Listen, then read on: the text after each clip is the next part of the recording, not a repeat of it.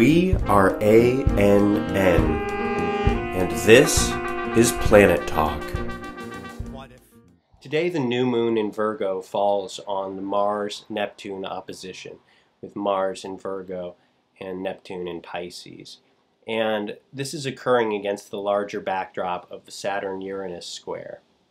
Now, the themes of the Saturn-Uranus square are themes of tension and breakage, of authority versus liberation, of tradition versus progress, and so on.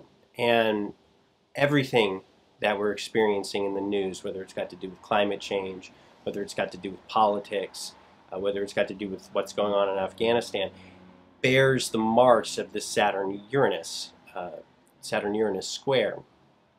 And what happens when something like Mars opposite Neptune occurs is that that further inflects the themes that are already there, given to us by the longer passage of Saturn square Uranus, and it inflects it in the direction of Mars-Neptune.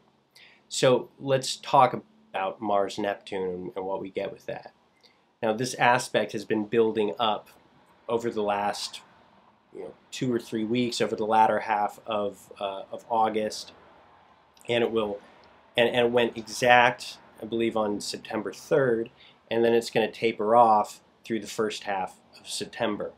And it brings together the hard, active, pointed qualities of Mars with the subtle, diffuse, dissolving, imaginative qualities of Neptune. And so you see that it's a very, very intense meeting of the yang and the yin with Mars-Neptune, and it can work in a number of ways. One of the really common ways that it works is that Neptune kind of undermines and dissolves away our capacity for focused effort and action.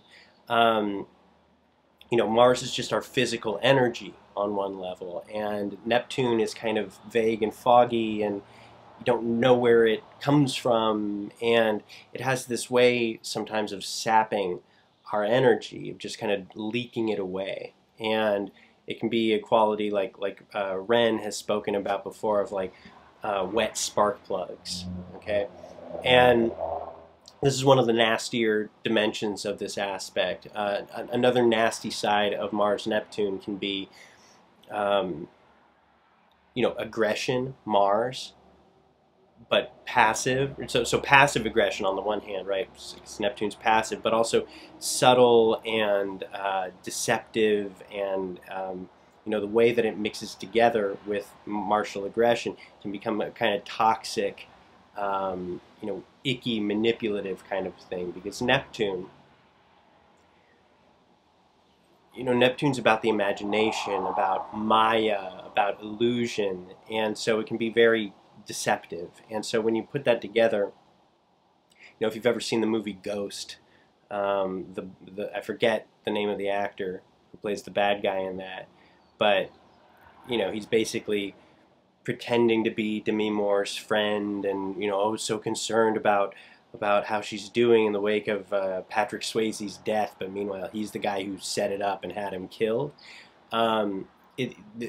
Anyway, he's got a Mars-Neptune aspect, and that's one of the uglier sides of the Mars-Neptune. Now, if you've got a Mars-Neptune aspect in your chart, I'm not saying that you're like a creepy, gaslighting, manipulative, toxic, horrible person. That's just one expression of it. But when we experience these aspects collectively, right, we get the whole range. And anything that involves larger numbers of people, man, there's some great quote by Jung about this, but basically the more collective something is, the lower level of evolution it can display. So basically we get the lowest common denominator. All right, so we're bound to experience some of that ickiness on a large scale. So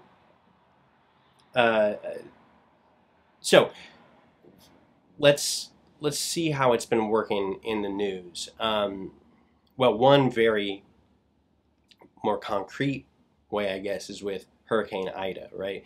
So violent, aggressive forces, right? And we're actually getting this too from Mars trine Pluto, which is going on right now. So extreme, violent, catastrophic natural forces, right? This is something that comes in through Pluto and is intensified with the direction of Mars. But forces of water, right? It's been flooding, this flooding that's just like devastated the Northeast and killed a bunch of people. Flooding, water is all a Neptune kind of a thing. And so the violence of nature through the medium of water is very much this kind of Mars, Pluto, Mars-Neptune sort of a thing. Now, if we switch over and look at the Taliban, right? First of all, we can see how there's a Saturn-Uranus thing going on there with how the fact that America's exit, where we were just we had been propping up, a government, a whole system for the last 20 years, and then we walk away, boom, it collapses, and then the whole old system comes right back in. And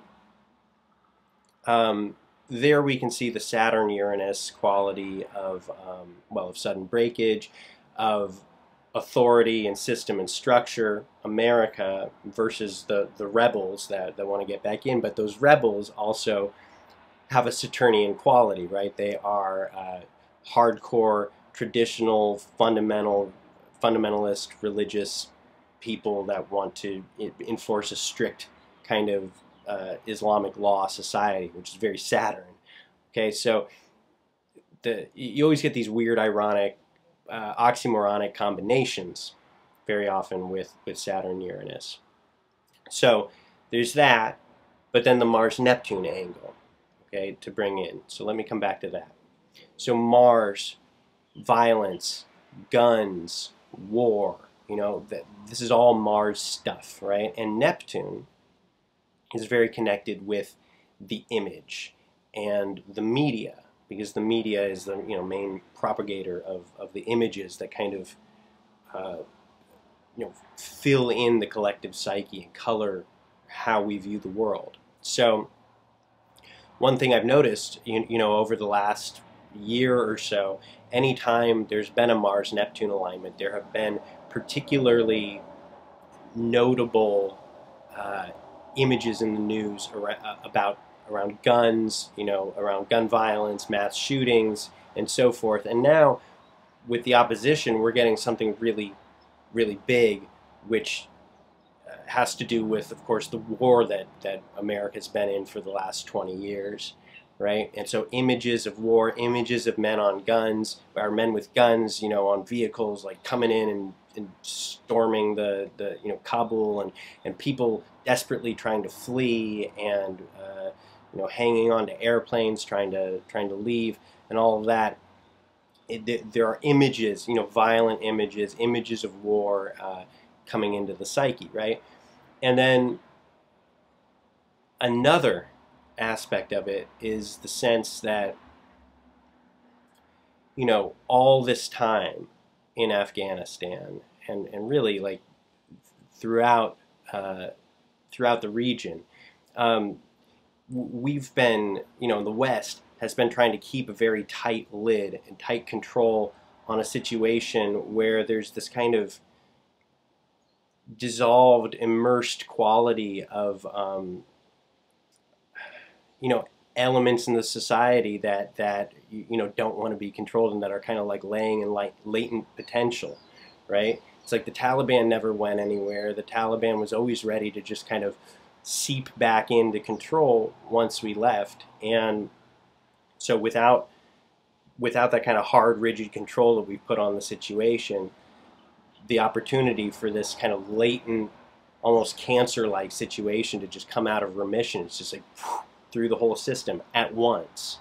So that's another Neptune quality. And of course with the Mars, violent, aggressive way. One final thing I want to say about Mars-Neptune, and a piece of advice that I could give, is that it really calls for the idea of wu-wei, which is the Taoist concept of effortless action.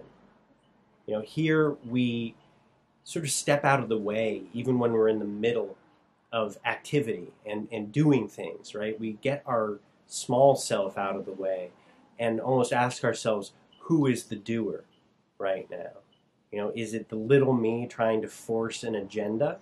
In which case, with Mars-Neptune, that we open ourselves easily to either pollution or toxicity from the outside, whether it's people manipulating us, people undermining us, or from the inside.